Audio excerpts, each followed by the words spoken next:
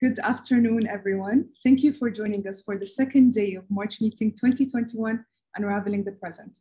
It is my pleasure to introduce today's keynote speaker, Françoise Vergès, who will discuss how platforms bringing together artists, activists, and scholars can contribute to thinking historically in the present.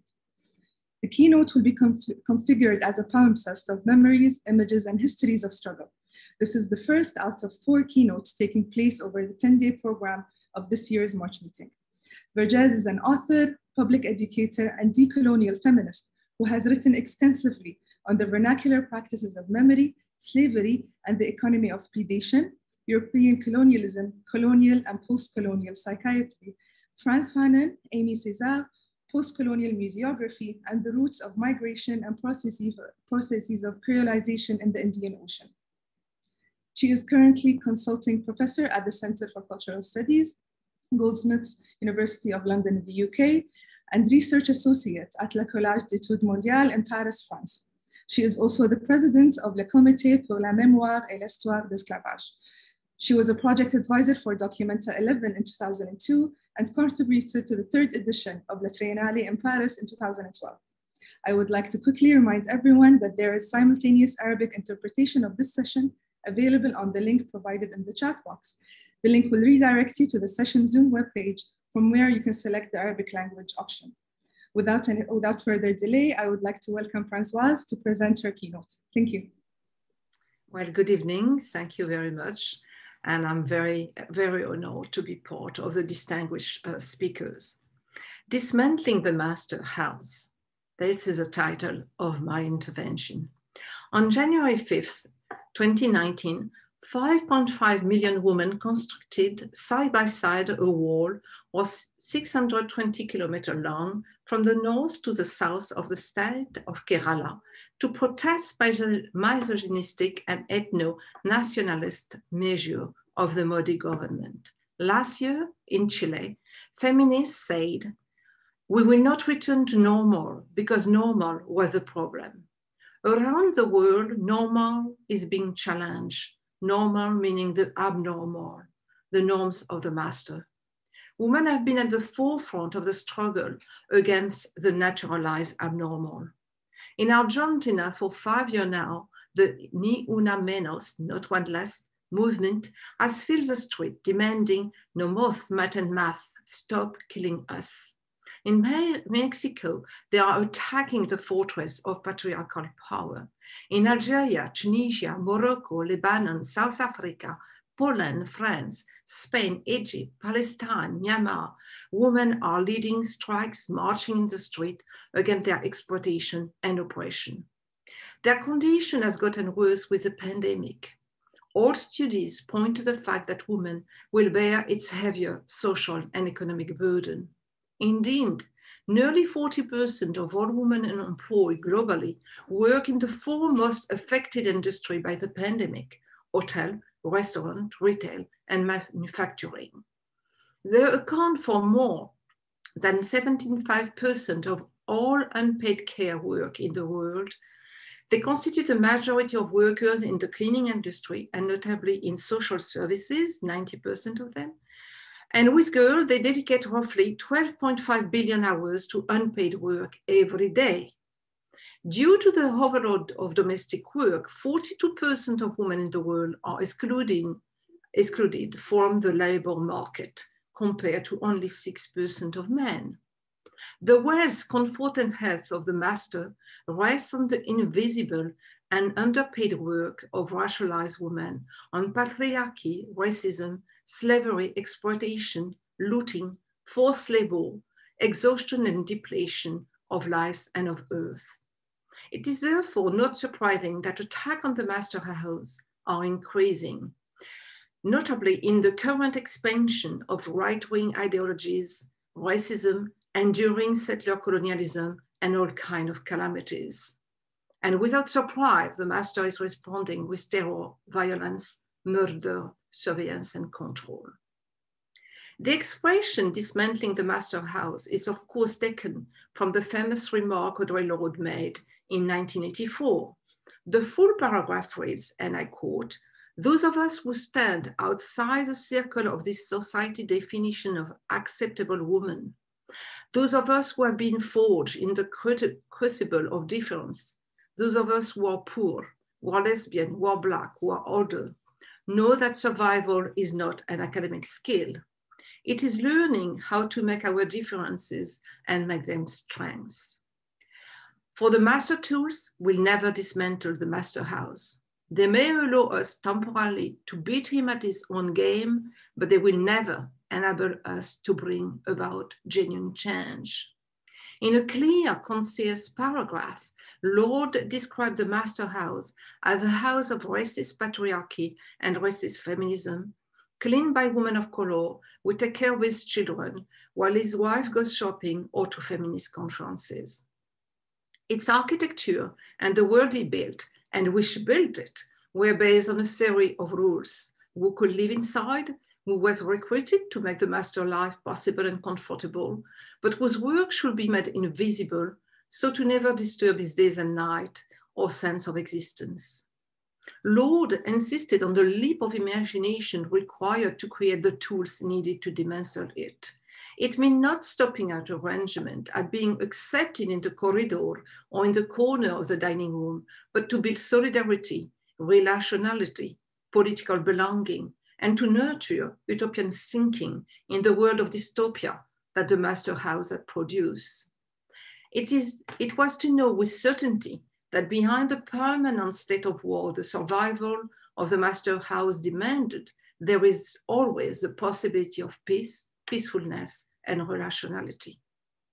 Among the strategies developed to dismantle the master house, we have the miraculous weapon, les armes miraculeuses, that Aimé Césaire defended, language and poetry, but also the song, the poem, the declaration, the art, the craft, the ritual, the insurrection, the revolution, the rebellion, the philosophies, the dream of freedom, mockery, marooning, processes of creation, insurrection, revolt, revolution, protecting community, making kin and family outside of heteronormativity, development of pedagogy and feminism, who are all fighting for humanizing the world.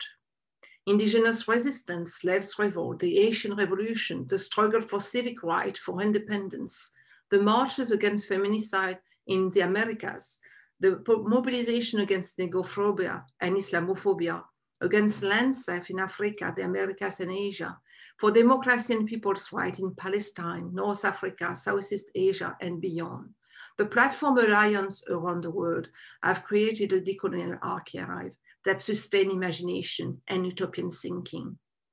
There will be no dismantling the master house until the right to breathe is included as a central element in the struggle for justice and dignity, and until depatriarchalization becomes now more than ever a key element in the struggle for humanizing the world. I will speak rapidly about the origin of the master house and its world, and compare the world it created and upon which it depended with the current world, and come back to the tool for dismantling it. I'm not suggesting an unchanged spatial and cultural arrangement, but the existence of a form, of an architecture that connects different nodes of power and whose wealth is based on the economy of extraction and exhaustion. It is a world that produces enormous amount of suffering, enormous amount of wasted land and wasted lives. Its power rests on pacification, neutralization, and terror, on the interdiction of making kin, of making community and family. It was leave behind traumas and mental suffering that lasts through generations, as well as tons of junk whose pollution lingers for generations. It laws of protection of women and children enforce the division between those who deserve protection and those who do not. The process of unchilding, which Palestinian legal scholar Nadira Shaloub-Kevorkian described as, I quote, the understanding of children as political capital in the hand of those in power, the political work of violence designed to create, direct, govern, transform, and construct colonized children as dangerous, as racialized other, enabling their eviction from the realm of childhood itself has become global. The master house is no longer exclusively found in the global north. It is replicated all over in the enclave for the wealthy that we find in cities throughout the world, in plantation, in the sheer logic of extraction, exhaustion, and in patriarchy. Thinking about historically in the present means defining what we call the present, which should not be confused with the contemporary. It is a position in the way Michel Ralph-Trouillot look at pastness rather than the past. It is a field of practice that impacts on the way in which we conceive reparative justice and the humanization of the world, what can be repaired from the past and what is irreparable, what must be repaired in the present and in the present for the future, because the economy of extraction exhaustion is already threatening the condition of living of future generations. So now the master house in history. In the master house live the man, capital M, a man who claimed to stand for the whole humanity and who represent, I quote, itself as if it were the human itself, as philosopher Sylvia Wynter has written. A man who function as a normative and unquestioned category of existence, anchoring educational philosophy and theory in the global north, as Wynter continues. The struggle between the ethno-class man, what she called the ethno-class man, and the human, which is still to come, can be seen, I quote, in all our present struggle with respect to race, class, gender, sexual orientation, ethnicity, struggle over the environment, global warming, severe climate change, and the sharply unequal distribution of the Earth's resources. Its wealth and capital were based on the extraction and exhaustion of labor and resources.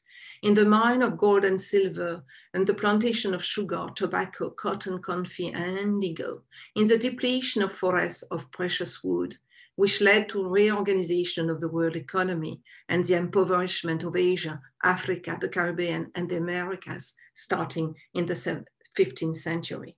And then again, the extraction and exhaustion of rubber, of Wells oil, of coal, of guano, of pearls, and now of uranium, oil, cobalt, or nickel.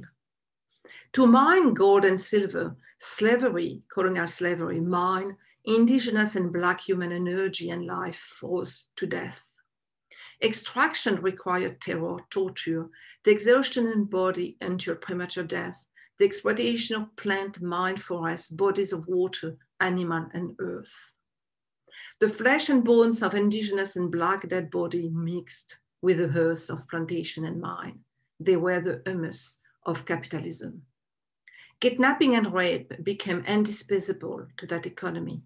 Indeed, without a rape and the capitalization of the Black woman's womb, the master house would have collapsed. As Christine Sharp has written, slavery, I quote, turned the womb into a factory producing Blackness as abjection, much like the slave ship hold and the prison. In the world where the Black body was capital, where work was made cheap, nature was also made cheap, there for the enjoyment and the profit of the master. In a billion Black Anthropocene or known, speaking of Ghana, of the Gold Coast, Catherine Newsoft described a historical moment of extraction and exhaustion that she said is, I quote, the transformation of mineralogy of the earth in the extraction of gold, silver, salt, and copper to the massive transformation of ecology in the movement of people, plants, and animals across territories, coupled with the intensive implantation of monoculture of indigo, tobacco, cotton, sugar, and other alien ecology in the New World. The global economy of extraction exhaustion shaped the way white and non-white life and environment were conceived. The master house was deeply patriarchal, yet private property and whiteness could overpower male domination. Indeed, in European colony, white women who were constructed as docile and fragile, in need of their father's, brother, or husband protection, were in fact very savvy in skill when it came to the commerce in flesh. Since they more often inherited slave than land, they understood, as historian Stephanie John Rogers has shown, that enslaved women were their private capital, their property, and they were careful to deprive their husband of power over that capital. White women showed no hesitation to enter the slave market, to bargain, to sell and borrow, without demonstrating any innate female sense of empathy. The gender binary that European states sought to impose was never as rigid as it pretended to be. True, as Maria Lugones has shown, coloniality was gendered. It criminalized sexualities, imposed rigid form of masculinity and femininity that disrupted local arrangement. But if it enforced gender boundary, it also banned them when the master interest was at stake. Enslaved women were forced to work as hard as men in the field, were punished as brutally as men, were forced to give birth in the field, and had no days off for nurturing their newborn child, were made into sexual objects, but were required to show female tenderness and affection to the master children and wife. And this, we can see it again today, also with this difference in, this both the deep gendering and engendering. The filth of white patriarchy was hidden behind the romance of chivalry. The master house was not the house of gallantry and cultured manners that film and novels have depicted, but of horrors and cruelty. Yet the master house was also constructed as a domain of cleanliness, of manners and civilization, standing apart from the unclean world of non-white. Europe, said the colonial narrative, was a cradle of cleanliness and hygiene, two key elements in the making of the discourse of superior civilization. However, when Crusaders invaded Palestine in the 12th century, Arabs were astonished and horrified by their disregard for personal cleanliness. Later, when Europeans debarked in Africa, Asia, and the American, natives could not also believe that human beings could be so indifferent to their own hygiene. Nonetheless, by the 19th century, Europeans had traced a strong racial divide between a clean Europe, clean European bodies versus dirty indigenous dwelling, dirty body, unhealthy sexual habits, lack of self-care and lack of self-care, The plantation was the domain of the master house, the historical form in which the extraction of life, of human and non-human life, was organized on an industrial scale for the production of commodities and profit. Private property was key and became intimately connected with patriarchy and inheritance. The plantationocene had long-distance impact. It affected tastes and manners in colonizing society. It disturbed even climate, which Eyal Weizmann has argued, and I quote, has always been a project for colonial power, which have continually acted to engineer it. Though the impact of shaping the environment would be fully assessed only much later, and we already, we're still feeling it even from centuries, back of slavery and colonization.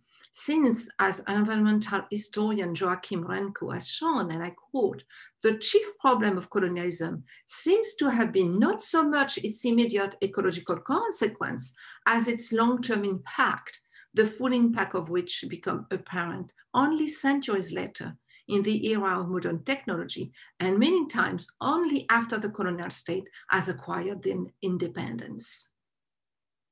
The plantation was linked to banks, insurance, stock market, arms industry, international law, tribunals, the church, and to the world making of modernity that geography, botany, travel diaries, and later photography, ethnology, and cinema constructed. Its word, the word of the master house, was limited and limitless. If the borders of the plantation were severely enforced for the enslaved, the master needed to have access to the larger world. It would not have survived without global connection. It was dependent of the domination and militarization of the seas, carefully organized by European power. And we can think then, the Treaty of Utrecht, for instance, which was the first instance in 1713. Without the development of maritime power, no slave trade, no colonial commerce, no colonialism, no imperialism, no wars of conquest. Rivers, lakes, seas, and oceans were instrumental for colonial exploration and conquest. Europe named seas, rivers, and ocean and mapped the maritime world. Colonial slavery and post-slavery imperialism constructed a land-sea continuum of power, which erased the understanding by non-European people of the land-water continuum, the link these people made between land, river, lake, shores, seas, and ocean, of which we can find so many examples in the Indian Ocean and the Pacific. The master house in the 21st century and its world still rests on the extraction and exhaustion and on terror. To think its world historically in the present, I will focus on the necessary work of cleaning, caring, both for me are intertwined, for the continuation of the master house, but also on the fact that its ton of accumulated decay has almost made impossible the full cleaning of the planet. On the one hand, without the necessary but invisible and underpaid work of cleaning and caring by Black and brown women, neoliberal and patriarchal capitalism will not function. On the other, since capitalism is the production of waste rather than good, the task is endless. Wes, Fred Madgoff, and Chris Williams have written is, I quote, a sign of capitalism's success. And according even to the World Bank, 16% of the world population, I mean the population of high-income country, generate a third of the annually 2.1 billion tons of solid waste. Women who clean and care, whether they live in Maputo, Rio de Janeiro, London, Riyadh, Kuala Lumpur, New York, Rabat, or Paris, all speak of being exhausted. Mining to exhaustion the body of migrant, of racialized people. And when I say racialized, I do understand that the process of racialization occur as well in the country of the global south, right? Filipinas and Indonesian women racialized in Southeast Asia, Thai and Malagasy in Beirut, and etc. So this mining is global. Of course, Black and brown male bodies are also used and abused to clean the ton of excess of neoliberal ravage. But dismantling the foundation of the master house could start by depriving it of being clean and cared for every day. And this can be done first and foremost by women. Indeed, strike by cleaning, caring women all over the world in recent years and currently have been central in that struggle. So this is not about sharing domestic duties, but about transforming the world. Black and brown women's lives are allowed in the master house, but by the back door. They enter the gate of the city, of its control building as phantom. They circulated in the city, but only as an erased presence. In the current reworking of the geopolitics of cleanliness, dirtiness, the invisibility of the cleaning job of women of color creates the visibility of clean home and public space that then can be exhibited in journals and design. Men, the other number of surplus community, either also obtain a pass to fulfill essential job in the city, or they must stay behind the gates. Otherwise, they risk being killed by the police or by private armed guard. New borders between cleanliness and dirtiness are being traced in an age in which interest is growing for clean air, clean water, clean house, clean body, clean mind, and clean nature.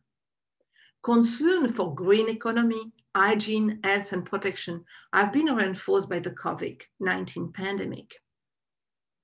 Historically, warning about hygiene and health when traveling to this country have contributed to the construction of a clean world versus an unclean world populated by unclean people. Nowadays, image of dirty street, dirty river, dirty beaches, dirty neighborhood, of plastic covering, of field of plastic, of women, children, and men searching through mountain of garbage or pushing cart filled with refuse, of children swimming in polluted water in the global south or in poor neighborhood of the north, contribute to the creation of a naturalized division between dirty and clean. To this proliferation of image, report by international agencies and NGOs alert on the alarming level of plastic, rate of disease and pollution in this country had also to this idea. With COVID-19, the global south is represented again as a repository of deadly viruses threatening the entire planet. And even though studies have shown that calamities are caused by neoliberalism, deforestation, megafarm, the privatization of earth services and poverty, the new geopolitics of clean dirty is borrowing from the old borders, separating area of dirtiness characterized by disease, unsustainable birth rate, violence against women, crime and lawlessness, and areas of cleanliness where the master house stand, which are heavily policed and where children can safely play, women can walk freely at night, and street can be closed to traffic to allow shopping and dining outside. With this accumulation of image of report, the feeling that cleaning that world is an impossible task is slowly ingrained. What becomes then a pressing issue for wealthy countries is how to keep externalized pollution from reaching clean areas.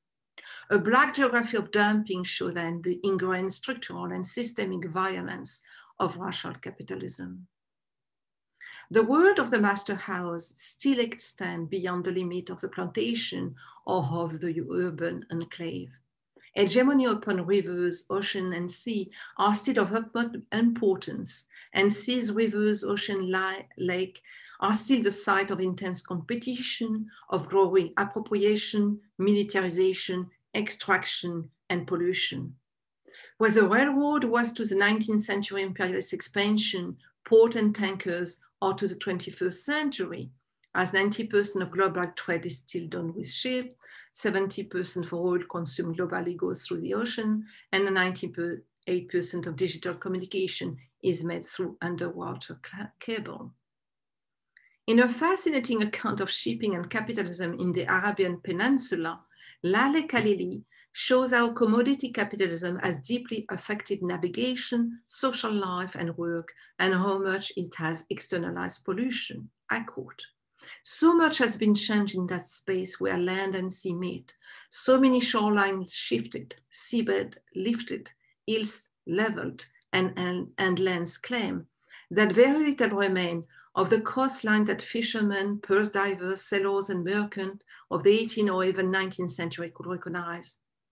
With this change, natural habitat and geography have also been decimated."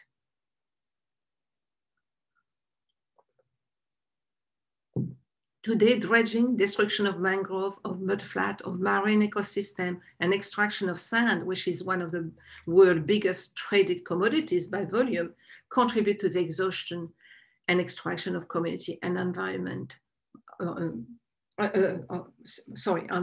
the rims. Rivalry over access to certain bodies of water to gain commercial or strategic advantage have intensified. For the US Navy, and I quote here an admiral, a US admiral, national zone of exclusivity, you know, this part of water that belongs to the nation, will never inevitably expand, and I quote, even further into the ocean until they meet in the middle, creating a no man's land, or rather no man's sea, where both sides venture only at grave peril. After a century in which freedom of maneuver was the norm in naval operation, much of the ocean would be carved up into impassable killing field, end quote. And this is already happening in the Mediterranean, part of the Indian Ocean and the Pacific. Islands, artificial or natural, are transformed into military base or prison camp for refugees. I'm thinking, you know, about the island that the Greek government, where in fact military dictatorships send political prisoners, are now the island where they are locking refugees, or the island of Nauru in the Pacific, where Australia is locking, you know, is imprisoning refugees, or the island of Bhasan Char, where Bangladesh is sending Rohingya refugees. But these are, you know, also the island as a military fortress. And in the Indian Ocean, the island of Diego Garcia is far more secretive even than Guantanamo Bay, and has been a major launch pad for the US attack on Afghanistan and Iraq. It supports some of the largest US airplanes. But we have to map out what's happening, if we still talk about the Indian Ocean, of including in new players like India, China, and Australia, remapping borders on the sea, on water. The master house has always enforced rules to limit circulation, I say. It financed militia and Maroon Center. It created laws that forbade Black and brown presence outside of enclosed neighborhood. A Black geography showed the ingrained structural and systemic racism that governed the circulation of Black and brown body, whose transgression is then severely punished. Migrant and refugee today who challenge the master borders are threatened with death. Whereas young Western women and men have been encouraged to travel and discover the world, to find oneself through the journey abroad, whose travel diary have become even classic, young African, Asian, or South American are denied their right to circulation and their desire for autonomy, even more so if they are women. If they succeed, they are forced to take illicit jobs in a society which both reject and demean them. They are forced to live in a space of unfreedom. But migrants often refuse to see themselves only as victims. They perceive themselves as the true adventurers of the 21st century who demonstrate courage, bravery, and audacity. In a book, An Archipelago of Solidarity, philosopher Christian Vollerge recalled how a group of young Senegalese and Cameroonians who were caught in a Greek island laughed when she asked them about the difficulty they had endured. They first took her to task about her country racism. Vollerge is French, and then say that they saw themselves as travelers who had overcome huge danger and obstacles thanks to their courage, their endurance, and their friendship. Their narrative demonstrated collectivity making in the making and belonging in practice. Similarly, many of the African women migrants interviewed by sociologist Camille Scholl in The Wretch of the Sea, but in French, I mean, it's Les damnés in the feminine, sorry, Les damnés de la mer, you know, like, of course, playing on the wretch of the earth, refused to be seen as victims and challenged in NGOs and state norms which want to transform them into passive and defenseless women to be saved. This is not to undermine the suffering, the trauma, and the mental health problem of migrants, but to say that those who escape the master house know what marooning entails. They know also that the long-standing maritime tradition enshrined in international law to render assistance to those in distress at sea without regard to their nationality, status, or the circumstance in which they are found has been criminalized, and that their lives are made cheap. Bonaventure Cho-Bejung Nidgung has said that we are living a humanity crisis and not a migrant crisis. And this narrative shows that it is true. So dismantling the master house in the present cannot be a land-based project only. It has to include a decolonization of the Western continuum land and sea, a reappropriation of the philosophy of living that have conceived this continuum land and sea, and that conceive Earth as a living, connected world. Around the world, younger masters have learned to speak the vocabulary of sustainable development, of gender equality, human rights, and biodegradable commodity. They are even ready to concede some right to their workers, though they still sign contracts with private militia or logistic security companies to enforce the rules of extraction exhaustion when needed. In the plantation today, terror still rules. As global demand for basic agricultural products have increased, and even more so since the pandemic, to answer the need of human and animal alimentation, but also of textile and other industry, agro-extractivist capitalism, as Alberto Alonso Ferreras has called it, is expanding, and a vast plantation of sugar, palm oil, soy, or eucalyptus, this for the paper industry, are, growing in Africa, Asia, and South America.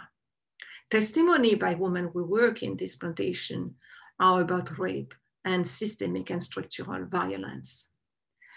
This is what Sayak Valencia has described as the age of Go capitalism. In other words, I quote, the many instances of dismembering and disembowelment, often tied to organized crime, gender, and the predatory use of body, which possess this incredible kind of violence as tool of necro-empowerment.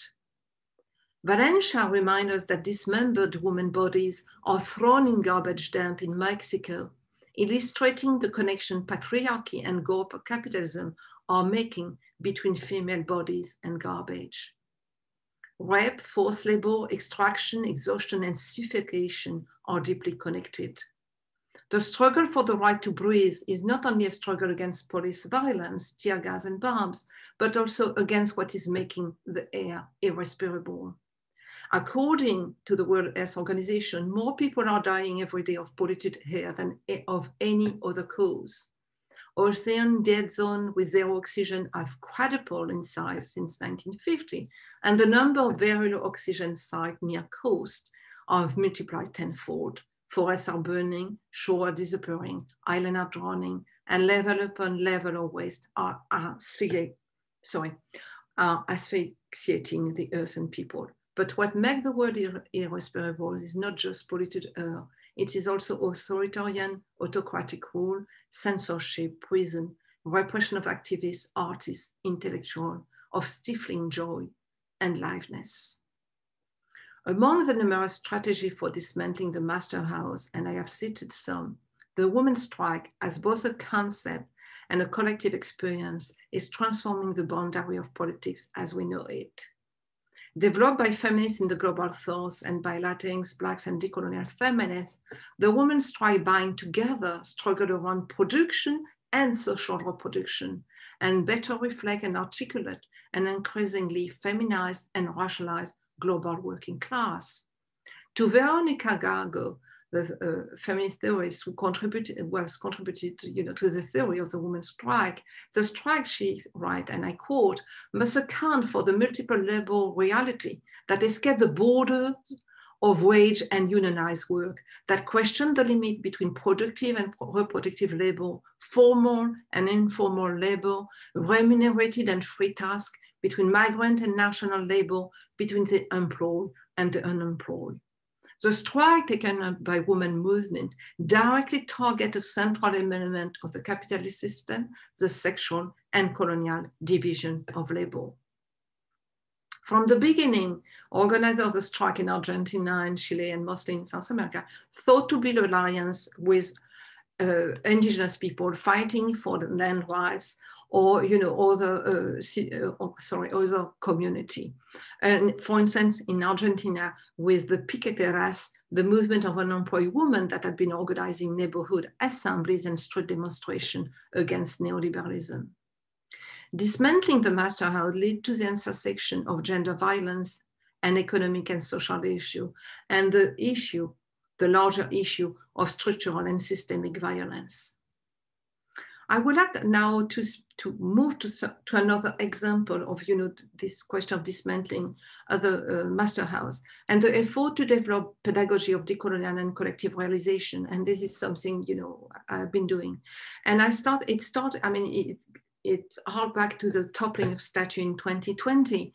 And you may remember that the first toppling of statue did not occur in Bristol on June 6th with the toppling of Edward Colson, but in Martinique on May 22, 2020, even though the Martinican event has remained practically invisible in mass media and even in academic discussion.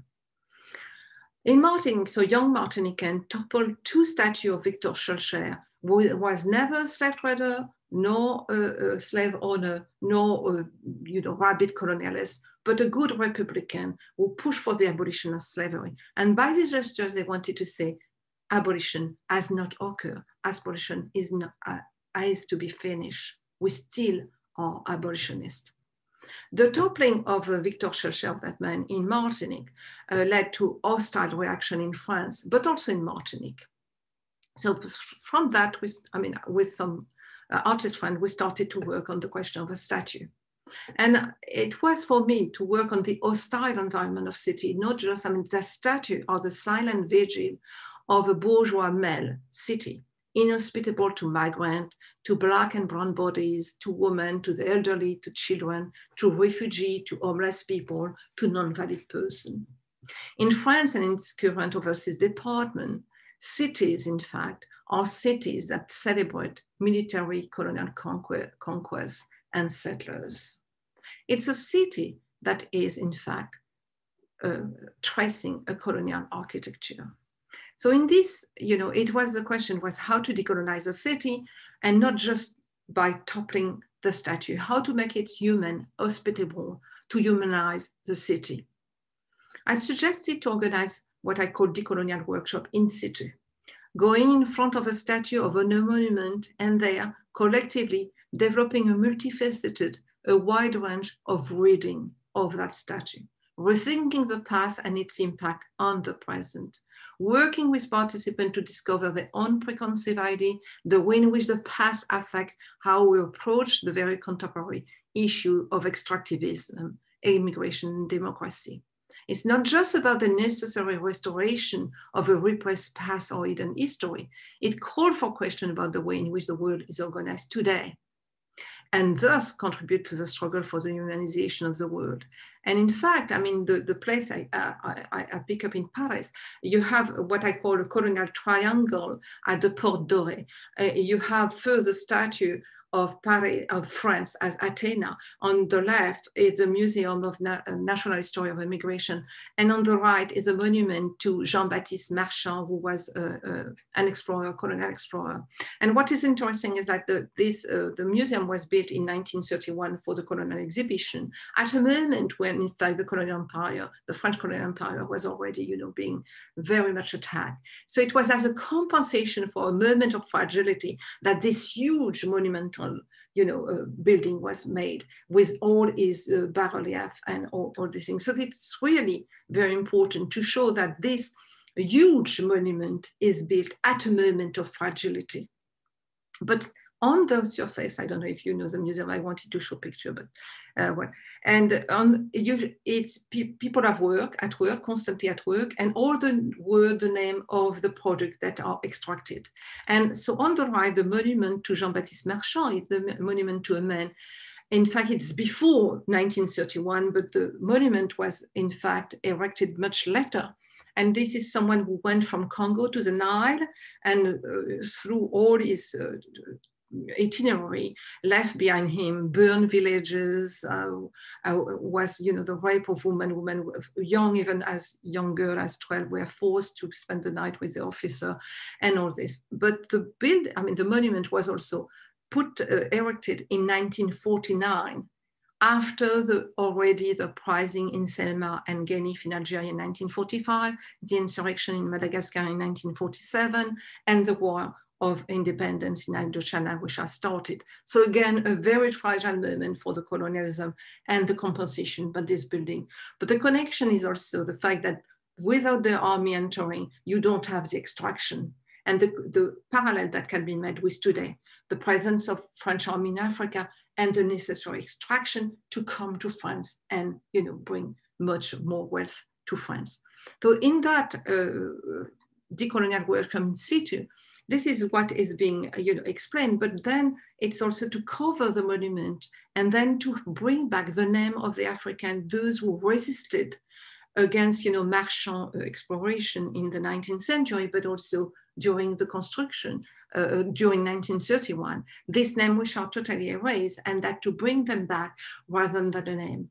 So it's not just toppling this monument, but it's also in the living to transform them, in fact, to take power out of them, to make them just piece of stone or of bronze, just, let them become roots, and then to bring back, in fact, the life and energy of the current struggle for humanizing the world and for imagining together,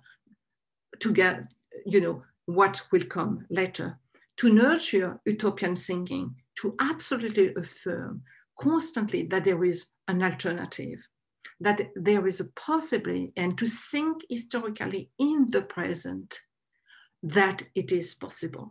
Thank you.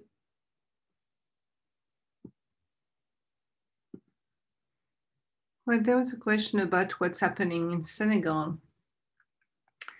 And if I have thought about the situation, but what I understand is, this long problem in Senegal with the dependency on France, with the franc CFA, but also about what the illusion of democracy, Senegal presenting itself for a long time as the only democratic, practically the only democratic state in Africa, whereas there is no independence of justice, and there is a lot of corruption, and there is a lot of poverty, and people are reacting. It's not the first time that we have an important demonstration in Senegal, in Dakar, the way in which effectively there is young people find no work, the university is being, has difficulty.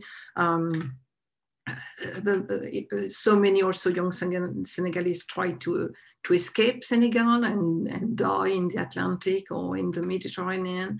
So the accumulation of anger and frustration, the fact that a new city is being built by the airport very far from the old Dakar, where the bourgeoisie and the administration and the government will be, and so the deep separation also again with the people. So all this, a lot, the violence against women, all this, I think, and the fact that more and more young Senegalese are, of course, there has been always an awareness and very strong opposition for a long time in Senegal, but more effectively, the situation is more and more unbearable. So there is anger, and this is totally understandable.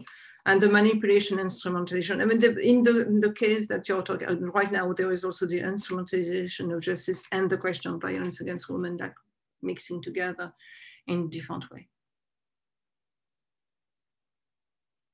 Alors, sorry, I have to tell you.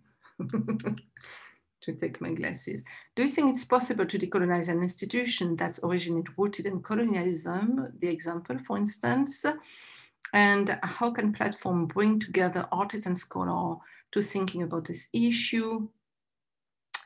And how do we move from programmer in the art? Okay, yeah, but platform bringing together artists and scholars already exists all over the world, so that's possible. I think it's a lot of artists are doing also research and vice versa. There are bridges constantly. I can speak for myself. I've been doing for many years now what I call l'atelier, to say, which is the translation of the workshop, but we mean it's not the atelier of the artist, it's the atelier where you work collectively, where people will work collectively. And it's always with artists, scholars, and activists. And now, since Kader Attia, the Franco-Algerian artist, was forced to close the place he had opened in Paris called La Colonie, which was a very important place in Paris because we are missing really place. I close. With him, I'm organizing what we call La Colonie Nomade, and which going to start in April, and will be in fact with artists, scholars, and activists together to think about repair, the question of reparation, and even more so with the moment of the pandemic and the increase of poverty and stress and mental suffering that is bringing. So what is to repair, and to think about repair, not in the sense of the West. I don't know if you know Kader Attia work, but Kader work about the fact that usually in the West, you want to erase the wound, you want to erase the scar, so all the question of surgery, and that the fact that in fact to keep this, to show the scars, and to make and to think about the repair. So we're going to work also with migrant, an association of migrant, and some psychoanalysts also from some days, and work also with association, because we're going to be in a popular neighborhood just by Paris, and to work also with these people. So it has to be experimented, and I don't think there was a model, but you have to have a topic, and with this topic, through that topic, to work with people, and to be able to constantly assess what is being done, and perhaps to think, oh, we thought we're going to do that, but we have to change it, because through the conversation, we see that it did not fit, it does not really work. So this is not school that, we have to follow a program that lead to whatever, to an exam. It's really, it can be, transformed. It's in practice, really in practice. So it can be, even we say, oh, by the third session, we will do that. And the second session show differences, we can change it. So this is how myself I work. Decolonize the institution.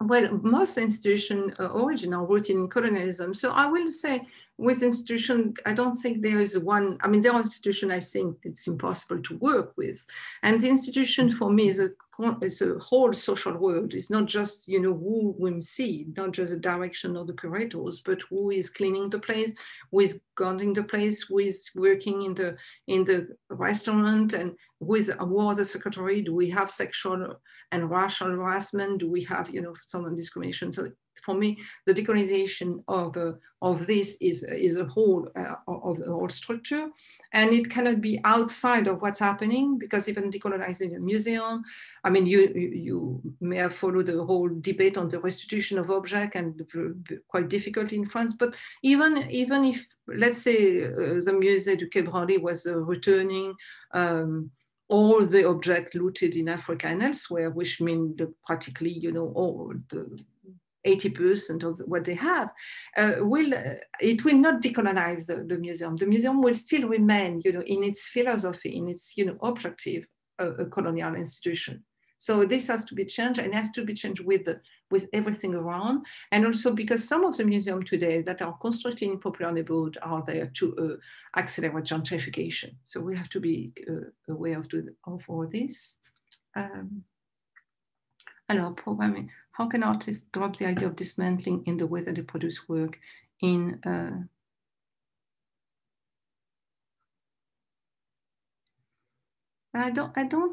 Denise, I don't quite understand your question, I'm sorry. How can artists and cultural practitioners develop, that's it, the idea, in the way that produce work and engage with community? I'm not sure, so if you can, you know, reformulate it so I can answer more. Do you think the latest incident of Black Lives Matter, for example, in the UK, removal of Sharjah and colonial figure, could be considered a movement? Yes, it's part of decolonizing the city. It cannot be just that, you know. For instance, I have been following Decolonize the City in New York, and the fact that they will fight also, again, the cost of public transportation, the policing of street, and etc. Because there was, I mean, there may be this trap. I mean, in France, there was a little, oh, you want us to replace the statue of whomever, white man with, for instance, Caesar. And I say, we don't want to, you know, to multiply statue by replace by statue. It's like, how do we work memory in the public space? How do we work that history in the public space? And so perhaps it will be, there are some statues that take away the statue and put a garden, I don't know, put trees and benches so people can, you know, rest sometimes. There is no possibility of resting. And also it's interesting to see where are the statues and compare with what's happening in a popular neighborhood, where the monuments are quite often memorial to the victim of police violence. And these are monuments. So this is another aesthetic of monument, and these are public monuments. They are in the public space, and they remind people, or for instance, what people fight to have something that commemorate a working class uprising or demonstration by migrant or demonstration against colonial war. And that's part of also rethinking the public space in a decolonial way. So I'm not. Yeah. So how do we move programmer of the art? Well, by working, what would be for you the decolonization of your own practice? In which way your practice? The question of decolonization is not something. It's not a program out there. It's first to decolonize ourselves. You know, in which way? What MSS called the return effect of slavery and colonialism, the fact that we are, or what Fano discussed in Black Skin, White Mask, the fact that none of us escaped this. So how it enters in our mind, in the way we look at the world and we see the world. So that's already. And so it's not just diversity and inclusivity, you know, to be sure that we have, enough representative of different people, but really in terms of difficult confrontation with what has happened. And so there was, I will not say it's every time it's a new, journey. Sorry, I cannot find my word now. And so every time we are confronted, so you are programming something. So what are you doing? In which way? What are the references? What are the objectives? With whom? And it's not just bringing, you know, some association, some migrant association as a token, or some other association or collective as token, but really thinking through. And I don't think that one institution will save it. I mean, will be able to do things without connection with other institutions in space. That we are not separated from that.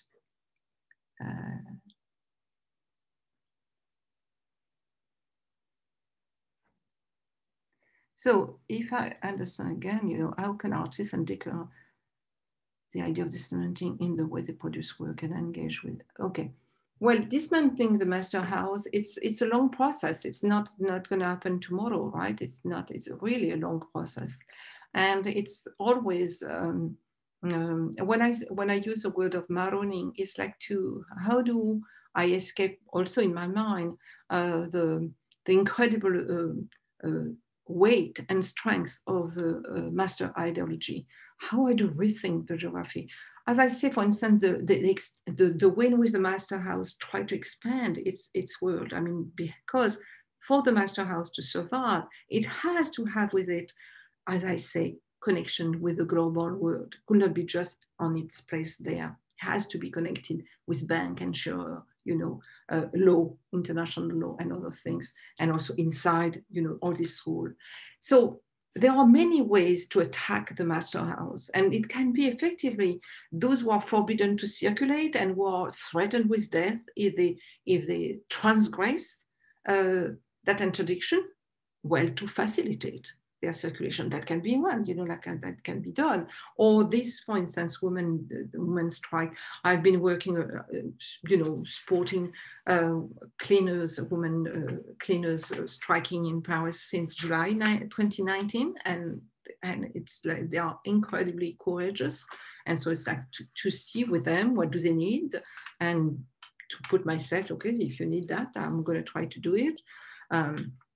Is to listening a lot to the people with whom we want to work, or what they are doing interests us, because they know what they need. They do know, and so it has to be. It does not need to be formulated in a sophisticated way.